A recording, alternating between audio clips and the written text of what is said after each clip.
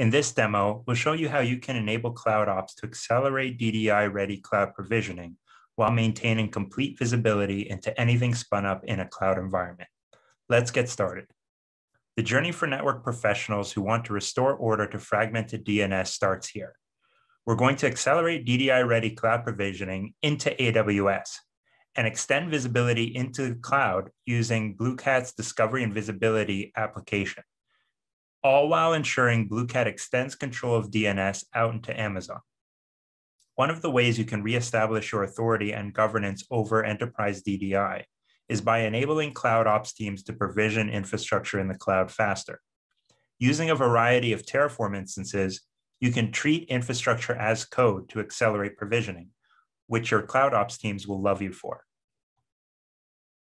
So I have a few of these Terraform instances that will deploy in the backend. It'll deploy some modules like a BAM, a gateway, edge, and a test client into a VPC we're creating in AWS. Let's jump over to AWS. Here you can see we don't have any BlueCat infrastructure provisioned. We provision that in no time using some fast automation. In the terminal, I have a Terraform initiated that will command to start building out BlueCat adaptive DNS infrastructure into the cloud. So I'll type in here, Terraform apply.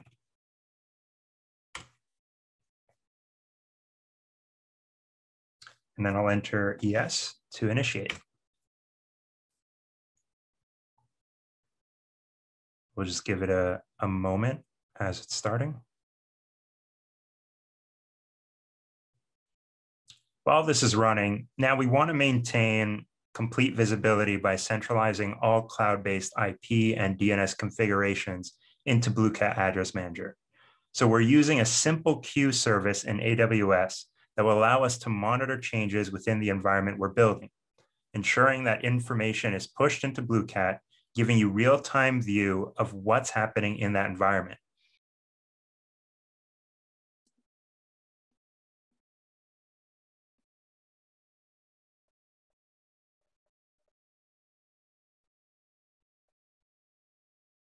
I'll refresh AWS to see all BlueCat infrastructure we automated into existence.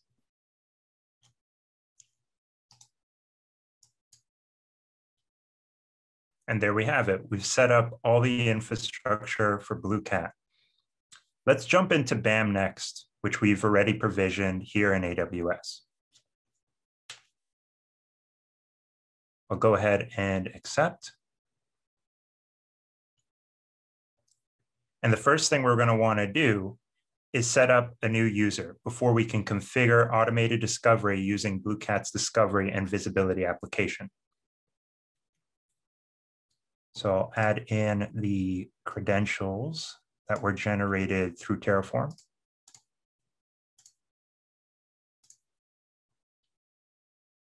Great. Now we'll jump into administration. We'll go to object types. Under admin, we'll go to named user. And then from here, we'll add BlueCat gateway.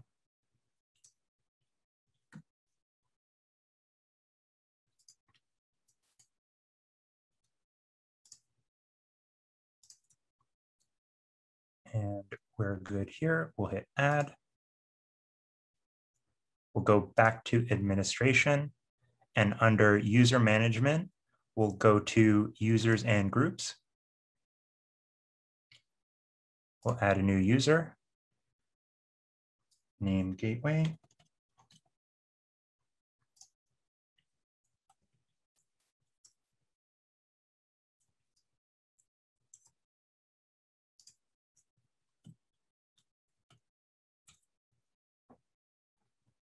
Set as administrator and adjust the access type.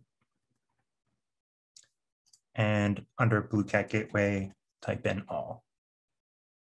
And we'll click add. Great. Now we'll jump into BlueCat's automation platform next. Here we'll add in the new credentials that we just created.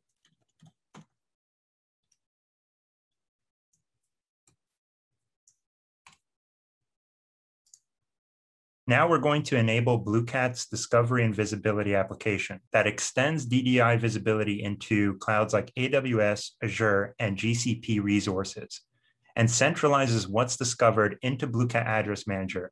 Without this kind of visibility, you're limited with how far you can automate and left guessing how IP space is allocated or why outages occur.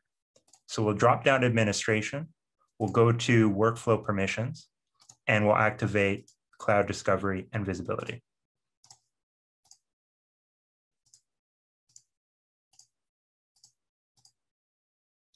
And here it is. Now we'll jump into cloud discovery and visibility and start to configure that. Next, we'll add in our AWS credentials.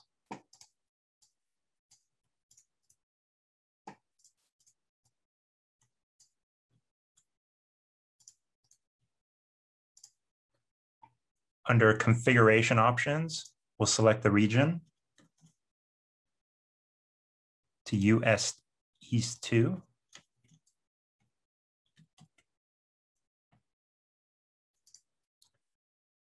And keep in mind, we create a configuration in BAM based on this information, and we can call it anything and do discovery in any region you have it set to. Next, under discovery options, we'll check mark all the different resources that we want to have discovered. And we'll set the target zone. Here we're creating a zone in BAM where we're going to push this data into. Let's call it team1.com. We'll come back to visibility options a little later. For now, we're just going to start discovery. So let's run discovery on its own. And here on the right-hand side, you can start to see that we're discovering resources through this BlueCat discovery and visibility application.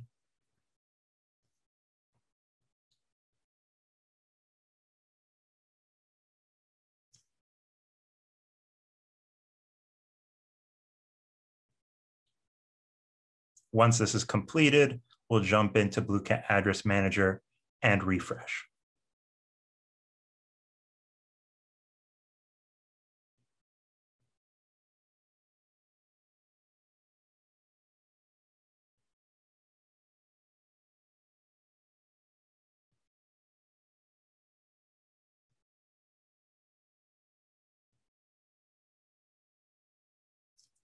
And it's completed. So we'll jump into BlueCat Address Manager. We'll go to Devices. Here's the configuration that got created based on discovery. This is all the stuff we created with the Terraform script and discovered with BlueCat Discovery and Visibility. Let's get a little bit more detail by customizing the table. Let's select name tag. And we'll also do instance state. We'll hit update. And here we go. We've got our edge, our test client, our BDDS, our BAM, and our gateway server, all captured here in one central location, BlueCat Address Manager. Next, we'll want to verify all the resource records created in our zone. So we'll jump to DNS. We'll go to AWS external. We'll click on .com. And there is our team1.com. So here are all the resource records we created based on the name, tag, and external IPs. Let's go a step further to extend control of DNS out into Amazon using that BDDS we deployed. First, we'll add a server, our BDDS.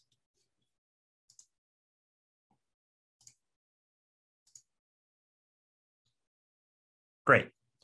Now we'll add in the name. Next, we'll add in the location of our BDDS. Hostname we'll set to BDDS. And password.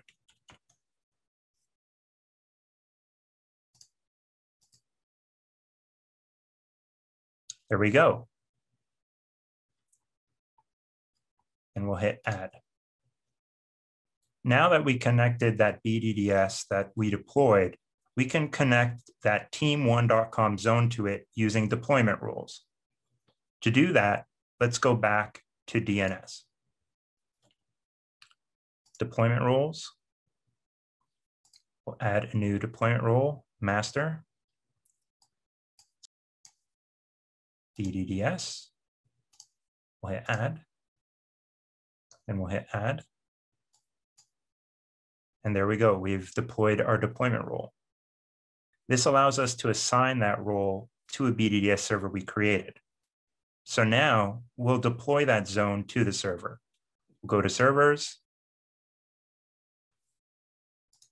We'll select our BDDS and we'll hit deploy. Force full deployment.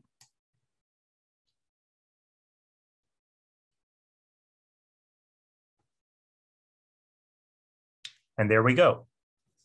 We've successfully been able to deploy that zone to the server. Now that we have a server out there that can act as an authority for our records and get updated when there's a change, let's do a quick test to make sure everything is working.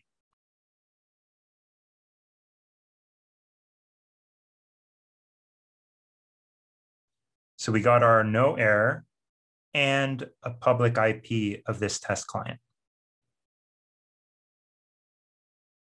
Now is the moment of truth. Let's jump back to BlueCat Cloud Discovery and Visibility to activate real-time monitoring so we can detect a forced state change of our test client in AWS. We'll jump back into Cloud Discovery and Visibility, open up visibility options, enable visibility after discovery, drop back in our credentials for AWS, and our login for Address Manager.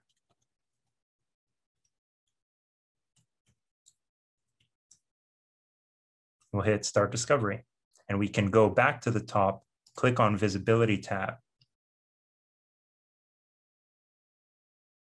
and we can see that now visibility is indeed running. Now we'll stop the test client in AWS. So go to the test client and hit stop instance. We'll hit stop. And that'll take a few moments. Now we'll go back to BAM and check to see if we have recorded a change near real time. Devices, and we can see that the test client has stopped. Lastly, we'll do a dig in the terminal given we did a selective deployment to our BDDS. We'll see that we received an NX domain because the record is gone. There you have it. For network professionals who want to restore order to fragmented DNS that comes from cloud adoption, we activated discovery and visibility along with deploying a BDS in the cloud, giving us an authoritative server in Amazon with accurate information on what's happening in our environment near real time. And that's one of the ways you can start to reestablish your authority and governance over enterprise DDI management. Visit bluecatnetworks.com to learn more.